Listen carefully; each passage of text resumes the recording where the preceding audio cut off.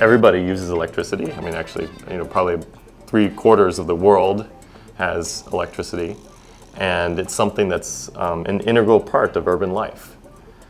It's sort of necessary to the way we live, for better or for worse. There's a lot of interest right now in introducing renewables into the electricity grid. And wind power in particular has at least potential to be a cost-affordable alternative to fossil fuel sources. One of the tricky parts with wind, unlike the fossil fuel or hydro resource where you can turn it on and off whenever you want it, the wind kind of blows when it wants to. What we're studying here is trying to figure out, as the wind goes up and down and as it fluctuates, how do we integrate that new energy resource into the existing electric power grid? What is the cost of integrating that fluctuating resource into the power grid? One of the sort of most basic things that's kind of unique to electricity is that we have to produce electricity and consume electricity at exactly the same rate at every moment. And so when I flip on a light switch, some power plant has to generate a little more electricity to meet my additional demand.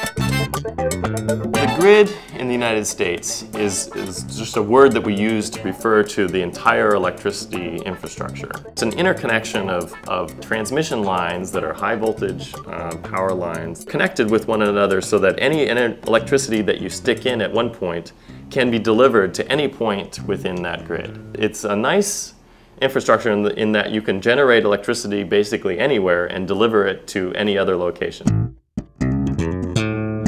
When we think about the grid really includes a lot of different components. There are thousands of power plants in the eastern United States. I mean, I think something on the order of 5,000. It includes a lot of human components as well.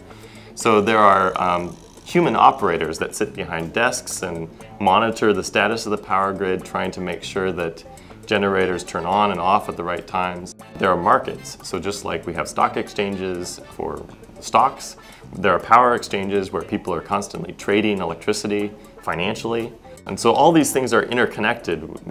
Sometimes we think of them as agents. So you have human agents and generators that are sort of mechanical agents, and they're all working together to produce electric energy. And it's kind of miraculous that it works as well as it does, actually.